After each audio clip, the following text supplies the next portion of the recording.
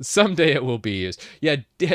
Oh God, I had somebody on Twitter, or X. I mean, is anybody ever going to call it X.com? I don't think so. Anyways, I had somebody on Twitter going, "I can no longer use your tool. You're disabling IPv6." And I'm like, dude, it's just an option. Just don't check the box that says disable IPv6. Like, all my recommended options doesn't disable IPv6. But this guy was so offended that I even mentioned that people want to disable IPv6 in 2023. And I'm like, dude, I mean, most of the privacy security crowd still doesn't like IPv6. I mean, there's a lot of DNS leakage, and if you're torrenting stuff, you really shouldn't be using IPv6.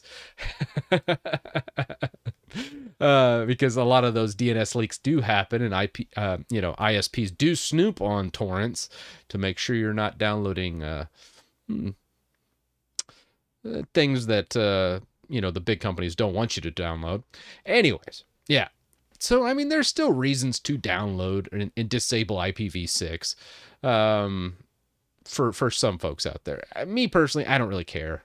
Sometimes I disable it, sometimes I leave it on. That's how it is.